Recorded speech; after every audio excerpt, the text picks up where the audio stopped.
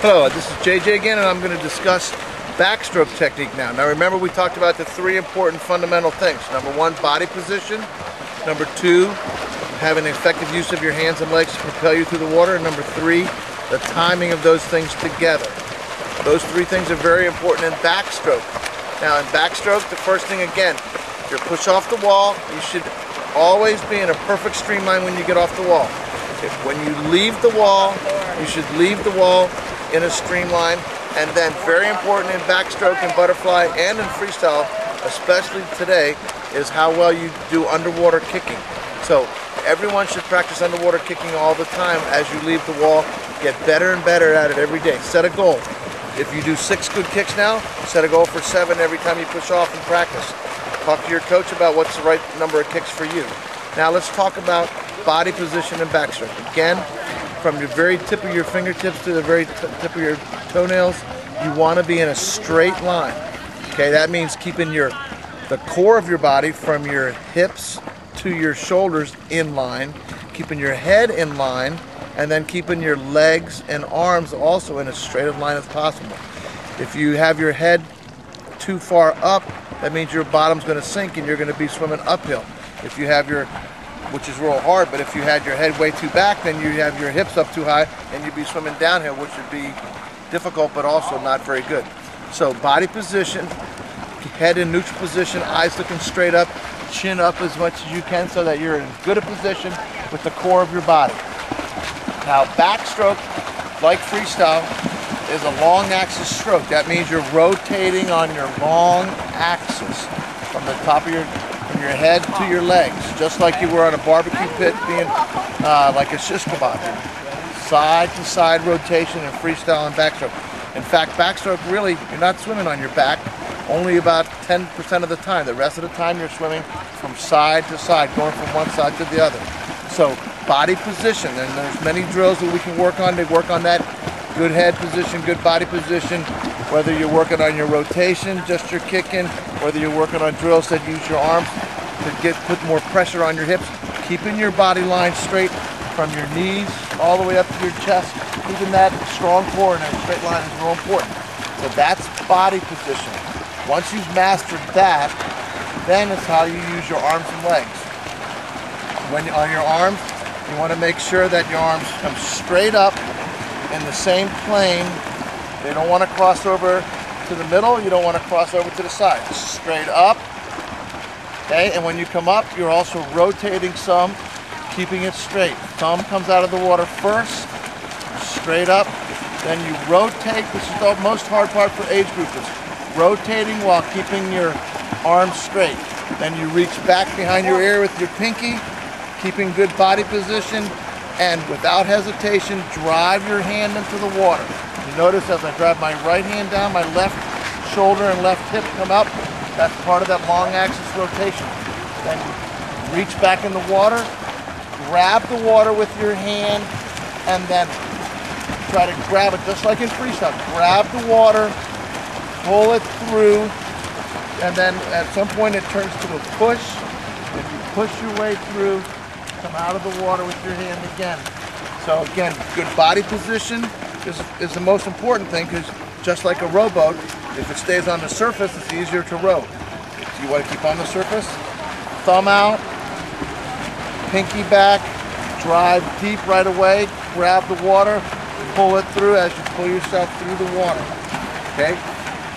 Now, we talked about the arm pull itself. You want to make sure that you drive your pinky deep, grab the water, go from pulling the water to pushing the water, and then starting on the other side.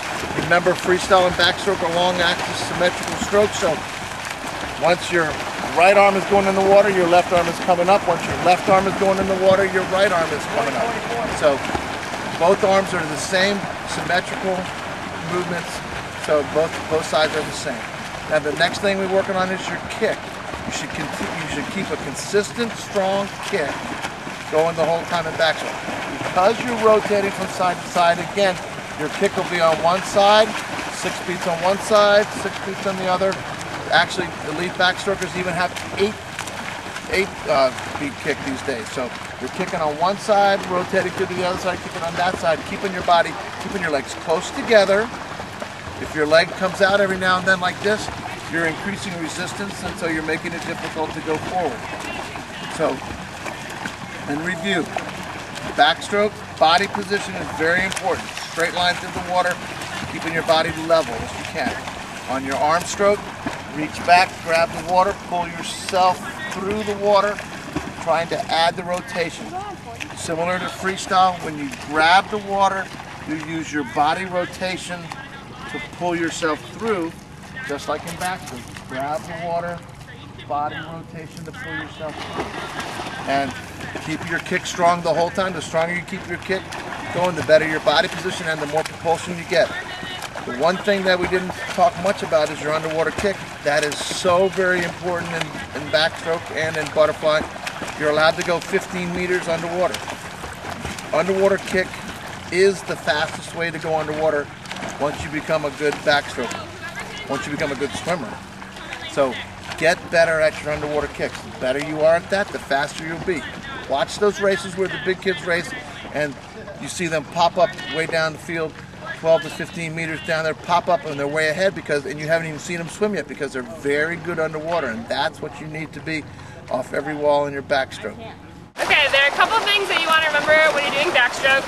First of all is you want to be on your back, with your head up, pin all the way pointing to the sky, belly button up, pointing to the sky, and you want a good kick, just like in freestyle. Same thing, little tiny motorboat behind you. You get your head back, your belly up, and your kick's going, your arms will just come later.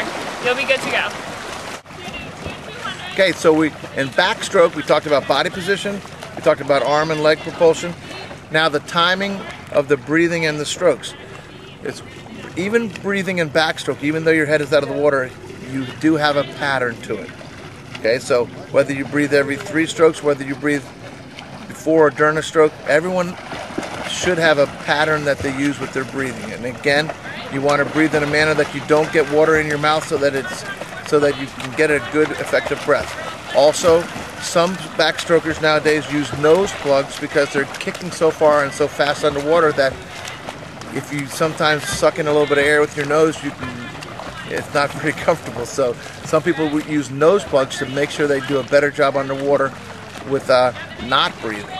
So again, head position in backstroke is so important. Keep it still. Breathe on a pattern.